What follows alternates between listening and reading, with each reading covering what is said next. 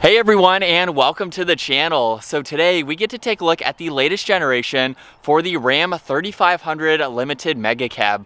Huge shout out to Carolina Auto Direct for providing this massive truck for me today. Check out their website because they have a huge selection of pretty much brand new inventory. That link is down in the description. So the MegaCab that you see behind me is finished off in billet silver, and we'll go over the MSRP once we go over all the specs and features and get this truck out on the road. So let's start off with what powers this MegaCab. This has the optional 6.7 liter inline 6-cylinder high output turbo diesel paired to the 8-speed automatic transmission. This pumps out 420 horsepower, 1,075 pound-feet of torque. That power sent to the rear wheels. However, this does have the 4-wheel drive system, or being the dually, the 6-wheel drive system.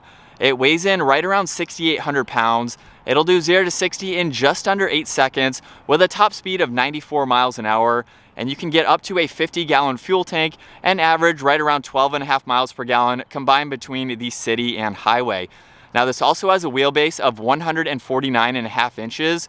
Its overall length is 237.4. It has a width of 79.4 and a height of 78.4 inches. And as we work our way to the exterior styling now for this MegaCab, this also has the Nightfall Edition package. So it provides it with a lot of gloss black accents and emblems. I do think Ram should be blacked out with that package as well, but it almost has a body colored design to it being silver. There's also a forward facing camera, which gives you that added visibility, especially for this size. Really nice design for the grille with plenty of cutouts running throughout it. Now this also has LED headlights, DRLs, and turn signals. And as you can tell, this particular model has a lot of added accessories, like the full body colored to match steel front bumper with fog lights on both sides, massive winch in case you need to use that, and then the gloss black bull bar just above it. So of course that is an add-on, but it looks very nice being finished off in the body color design. Great lines coming down the hood too. It's just a massive truck, so it has a great presence to it. As we work our way to the side, this has an aftermarket set of wheels and tires. They give it a really aggressive look, and this has a set of the BDS suspension there with the Fox shocks. You can see the Cummins turbo diesel badge along with an American flag emblem. Ram is also blacked out, as well as the 3500 heavy duty.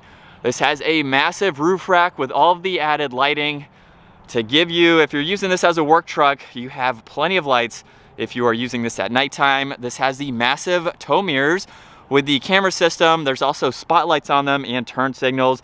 And as you can tell, they are in the tow mode right now. All I need to do is push them down, and now you have more of the traditional style. So if you do need to tow, you can quickly flip these up, and then you get a little bit better visibility with a trailer behind this. And taking a step back, you can see with the MegaCab, you have that additional space behind that rear door. Great lines running down the side too. And then this also has the power folding side steps, which makes it much easier to enter and exit. Now as we work our way to the side of the bed, being the dually of course, this is a massive fender flare there. You can see just how much that pokes out. I'll talk about that more once we get this out on the road and visibility and what you can see from the driver's seat. And then last up, this does have a set of LED taillights. You'll see the Ram logo right in the middle, along with a backup camera. All the badges are blacked out, like I mentioned earlier. This does have a body-colored rear bumper, which is nice to see, along with all the parking sensors. The exhaust exits over on that passenger side, and this can even tow up to 35,000 pounds with a payload capacity of 6,000 pounds. This is a very capable work truck. It doesn't matter what you are towing behind this truck. You have plenty of capabilities for anything that you need to haul. Now this also has remote start, so if I lock it and double tap this button on the lower section, this will come to life, which is a great feature to have, especially for the turbo diesel. You can have this warmed up and ready to go. I can also double tap the button to the left of that. I think it has to be unlocked in order to do that. And you can see the soft opening tailgate come down, where this has a massive bed, spray and bed liner to give it all of that protection. Plenty of tie down hooks. There's also some accessories over on that driver's side with the 3-prong outlet, and then the mount for that 5th wheel and cargo lights too.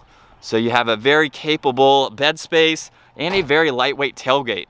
So that is easy to close up with one hand. And then as we work our way to the back seats, you'll see that power side step fold down.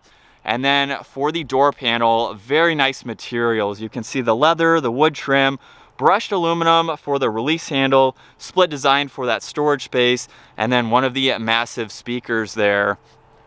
And more of that leather works its way to these back seats where you can see all the stitching, the perforations, and then some of the logos there or embroidery just behind that driver's seat. Now with the side step and the grab handle at 5'10", it makes it so much easier to jump up into this truck where I have a lot of space for my feet. There's storage pockets behind both front seats. These are even heated as well. There's a 3-prong outlet, all of your auxiliaries where you can charge electronics, and a little bit more storage. And then right in the middle, this does have the armrest as well as 2 cup holders there if you need to use those. And as far as visibility goes, you really don't have any blind spots even for the size of this truck. Now, like I said, this is the MegaCab. I have around 3 or 4 inches above my head. It actually dips up. Hopefully you can see that on camera. So I'm pretty comfortable. It's a full-size truck, even bigger than a full-size truck. It's a MegaCab. So you can have full-size adults in the back, and you even have adjustments here. Let me hop back up because I believe they recline. They should recline, being the MegaCab. And yeah, this is pretty cool to be able to sit in a MegaCab, sit in a pickup truck really, and be this comfortable like you're in an SUV. And then if I pull this tab by the headrest, I can actually fold this seat flat. So you can see on both sides with them each flat. That gives you a little bit more surface area if you need to use that.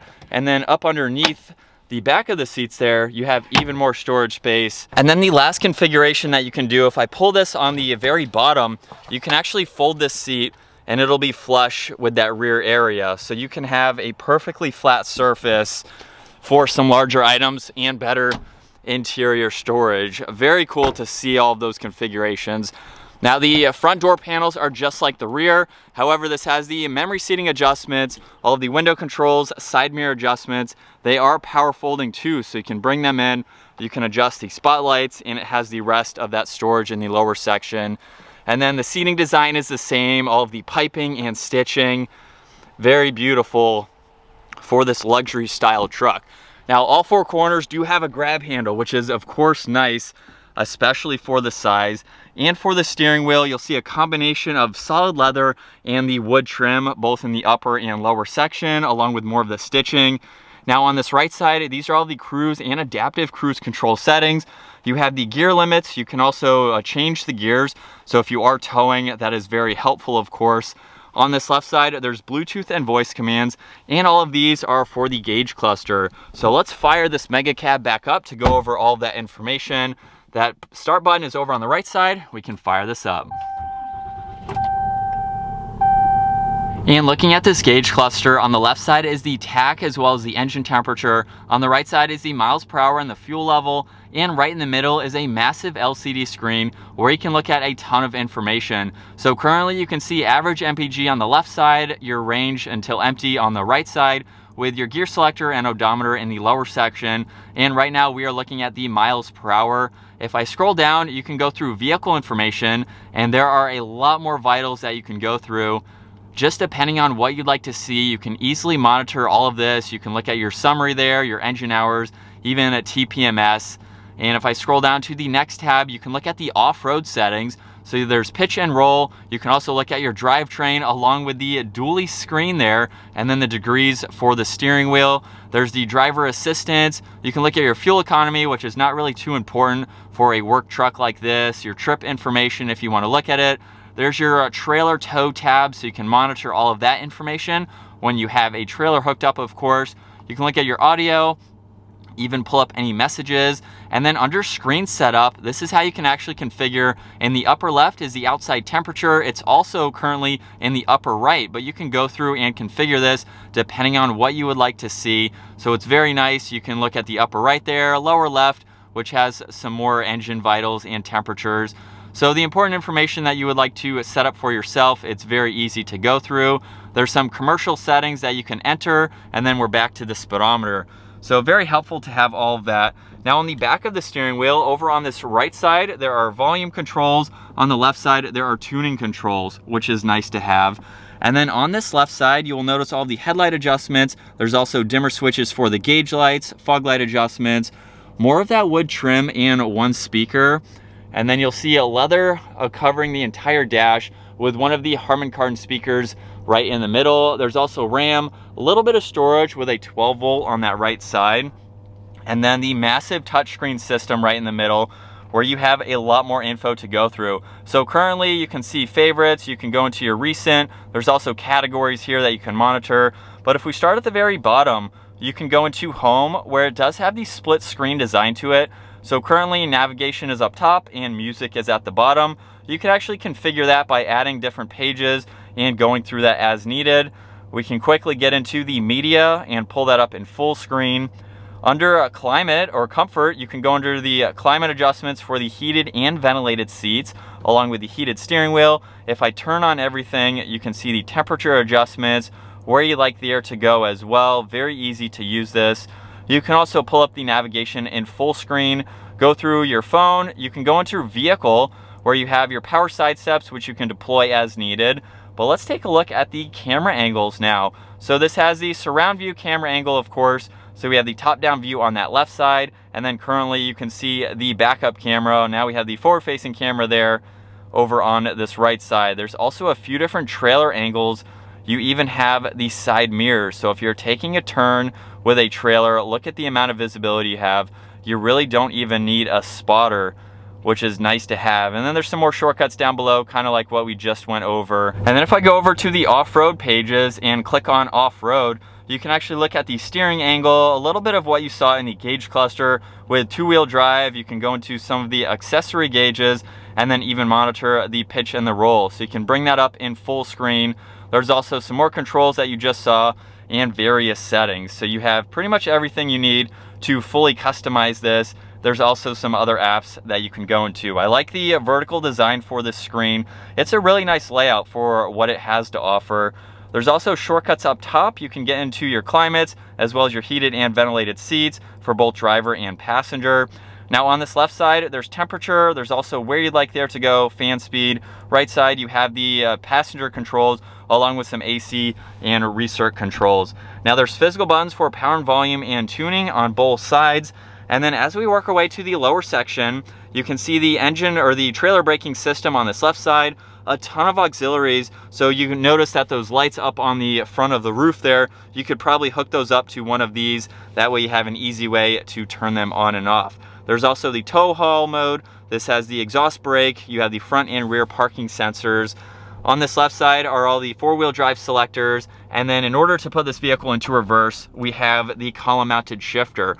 You will see that backup camera up here, as I already went through, and then all the way down is to drive, and all the way back up is into park there. You'll notice there's some more auxiliaries down below, a little bit of storage, even a wireless charging pad and some more storage. And then right in the middle, there are two cup holders. You can close those up with more of that wood trim. You can even move this and slide it forwards and backwards. So you can see some items down below at the moment, along with a 3-prong outlet, a little bit more storage space, and you can slide this forwards if you want a little bit more room for the center armrest. You will see Limited covered with more leather there, and there's a little bit of storage in the upper section, actually a good bit, with another auxiliary. And then if I open this up all of the way, you will see even more storage. There's also a maximum fill line.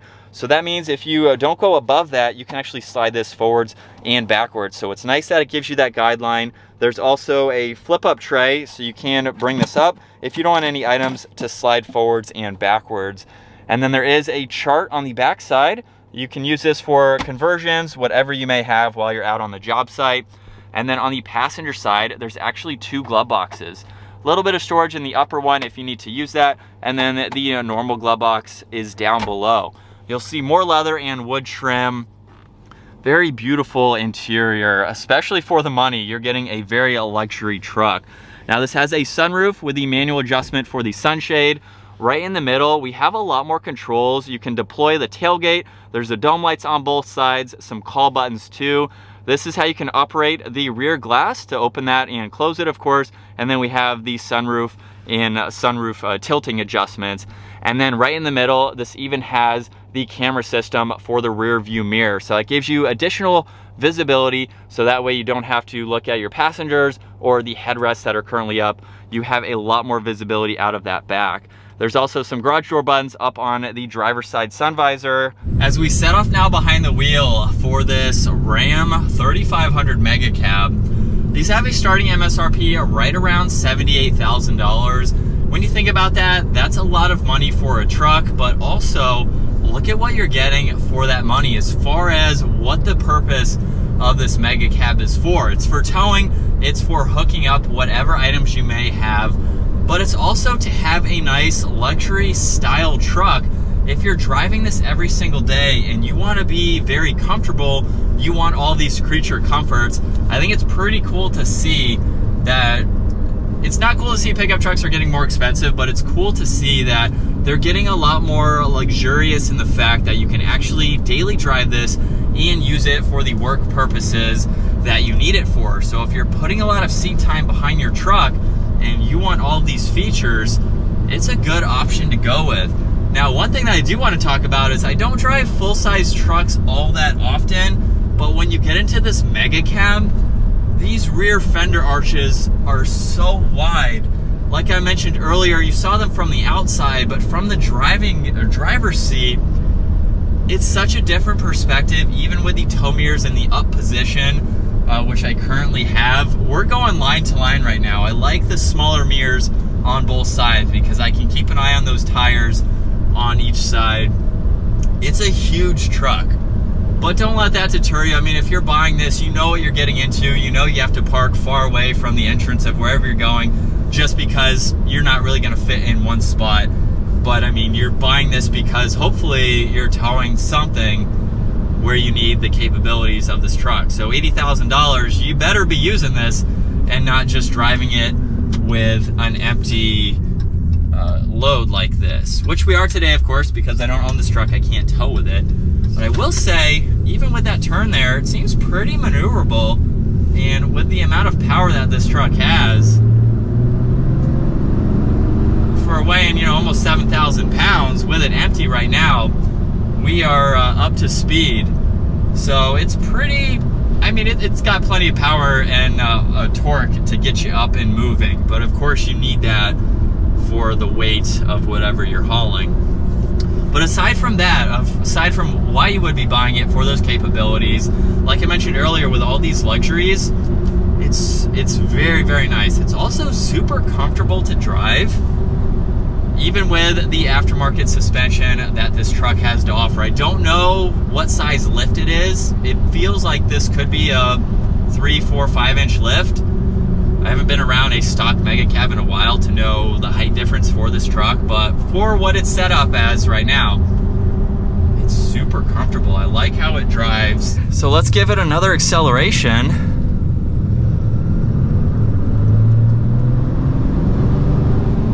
And we're up to speed. Pretty impressive for the weight of this truck again.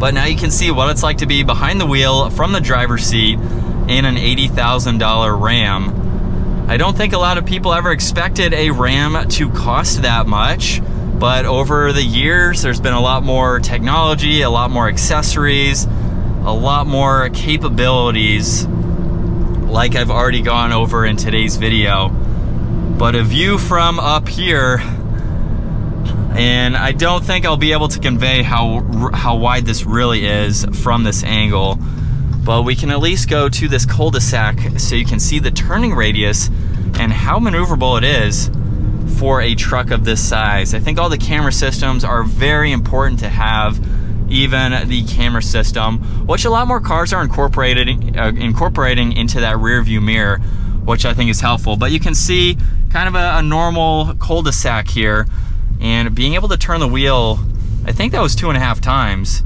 I don't think we're going to have to back up. We're just getting to the edge there, but it feels like it's a very maneuverable truck for its size. So I think that's obviously a big plus, where you're not just able to turn the wheel, you know, half a turn and you got to make multiple turns. You still have to do that, but it's hard to convey. It seems like it's very maneuverable, even though it's huge. So for $80,000, you think that is too much for this Ram? I think with all the tech and everything that it has to offer, especially its towing, you pretty much, if you want to be able to tow that, you have to go with this. Of course, there's other manufacturers that you could go with too, but if you want a Ram, you want a mega cab, you can have full-size adults in here. If this is your work truck and you need that practicality for extra people and you want to make them comfortable, you could take this on a long drive if you need to. You're going from site to site or picking up whatever it may be. Even your backseat passengers have heated seats. This is a pickup truck and it's luxurious like some SUVs would be. So very impressive to see that. And of course, with this one having some extra goodies on it, I think you're getting a pretty cool truck for that money.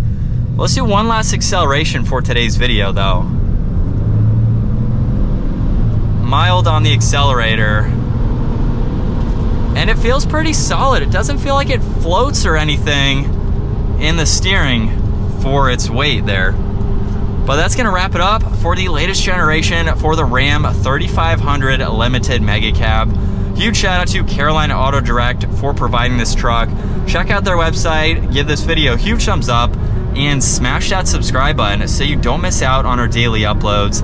And I will see you all in the next video.